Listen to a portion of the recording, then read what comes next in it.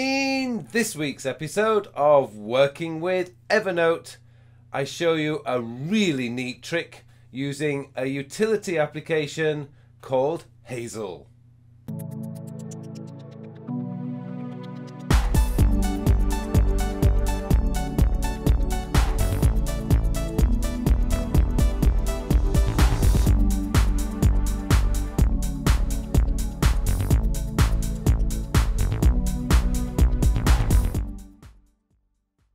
Hello and welcome to this 85th episode of Working with Evernote. My name is Carl Pauline, and in this week's episode I have a fantastic trick for you guys who are using desktop Mac application, Evernote application, because this is a feature that is already available in Windows, which is, I think in the Windows version it's actually called Watch Folder or Folder to Watch or something, but this is creating the same effect using an application that I've been using for years and years and years, and it runs in the background and I often forget that it's actually there, but it does so much work that this web page that I came across the other day just really made something so simple, and I'm going to show you how to set that up in today's episode. Basically what we're doing here is creating a folder on your Mac which Hazel is watching, and as soon as you dump or place a PDF file in there, it will automatically take the PDF file and it will move it into your Evernote application with the title of the PDF.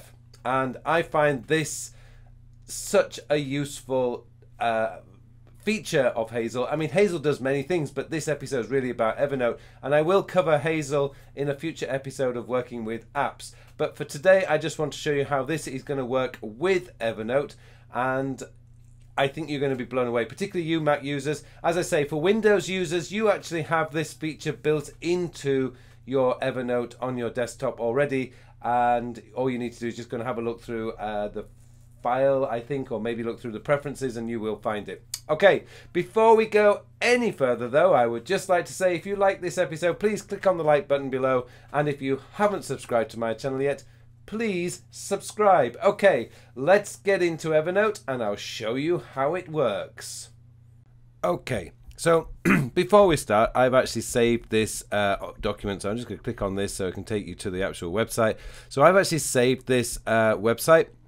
It's from Document Snap, and the whole instructions of what you need to do is right here. It's really simple to follow, so I'm not going to go into too much detail about this. I think it's much better if you follow the instructions from this website rather than following the instructions on this website. What I want to show you on this episode is basically how it works. But before we get started, let me show you Hazel that I have. Now, to be fair, on my laptop, I don't use it as much as I do on my desktop. My laptop really is just kind of I call it like a satellite to my desktop. My desktop is where all the action takes place.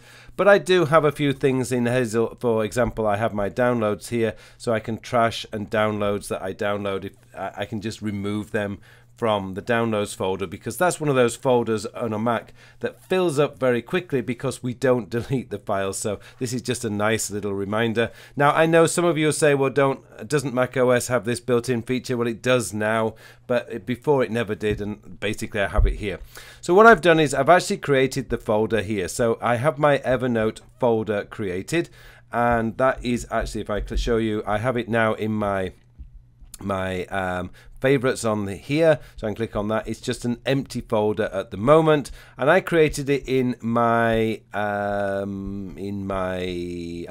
can't find it now, but basically I created it in my Quarrel folder, and it's in users and it's in there. So I have it actually in here. Doesn't matter really where you put it. You can put it in your documents folder, wherever you actually want to do it, but you need to create the folder first. I just call mine Evernote so that Hazel knows which folder to watch. So if I double click on that, it will show you what I've got here, import to Evernote, and basically I have the setup as Hazel has it all. So if all of the following conditions are met, the extension is PDF. Run an Apple script, which you will find right here. Basically, all you have to do is copy and paste that into the Apple script. And after that, which is to me the piece de resistance of this particular script that you're running in Hazel, is move the folder to trash. Again, you don't want it to be building up. So that's how you do it. But as I say, all the instructions, I've got a link in the link section below in the notes, so you can actually follow along. It's really, really simple to follow. But basically what this means is, if I actually have, as I've done here, I've got the GTD Todoist setup guide. All I have to do is drag and drop that into that folder. I'm going to move that into there, and Hazel will do its stuff. There you go. It's moved it straight into Todoist. Evernote. It's here. It's just importing. So the Todoist guide is now in here. But what's also, you notice, it's now disappeared because that has now entered into my trash. I don't need to keep it. But actually, I do want to keep that because I actually put it in a different place.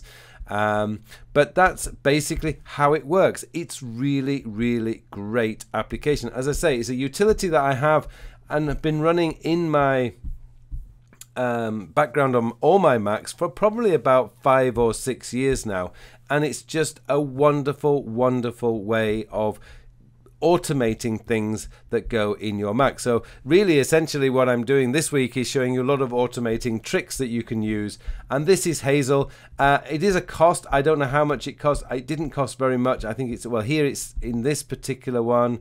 There's no date on this particular post, but when this post was written, Hazel was $22 to buy. Do you know some of the things that Hazel does for me? It's just unbelievable. I can just drag and drop files around into a watch folder, and it will then just send it to the right folder. I don't have to look for anything. It's just a fantastic application, or not really an application, more of a utility that you find in the background. Anyway, hopefully that's given you a little idea about automating. For those of you, particularly on the Mac users, Hazel is just a brilliant utility app that you could have, and there's so much that you can do with it. And it's well worth looking at for David Sparks's videos on Hazel, because they are really, really very, very good. Okay, hopefully you found this episode useful. If you have any questions at all about Hazel or using Evernote, please feel free to leave a comment in the comment section below. It just remains for me now to wish you all a very, very productive week.